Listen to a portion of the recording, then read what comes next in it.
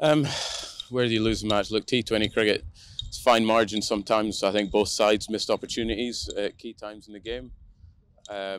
We missed a couple first half, which possibly could have put them right in the back foot with 3-4 wickets down. But that's how the game goes. We seem to have it under control there towards the end, and as we all know, there's some good cricketers in this competition. There's no teams that you can underestimate, and Singapore are a very good side, and they in the end they deserved their win. I guess it's been just a little bit more ruthless in terms of taking our opportunities. The guys are working hard at it. There's guys putting in extra time, so it's just one of these things. No one ever means to make a mistake. So between us all, we just need to maybe just be a little bit more ruthless and make sure we take those opportunities. We're going to get a couple more over the next couple of games, no doubt. And if we take them, that'll put us in a strong place. But we've got to play consistently well throughout this tournament. We also said we've got to expect to be beaten as well, because, like I said, there's some good teams.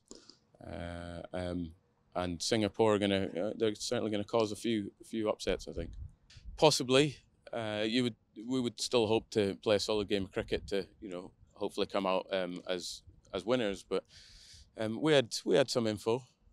We did our homework. A couple of their players played really well first half, we thought. But like I said, it comes down to fine margins. There was a couple of opportunities, like I said, for both sides, but there's a couple of opportunities for us that we can control, and we got to control those.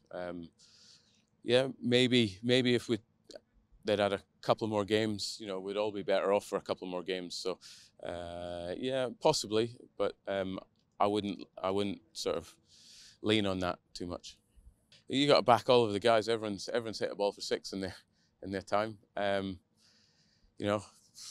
You've got to keep believing the whole way through. So we've got guys with skills to clear the ropes. So it'll do it for us next time.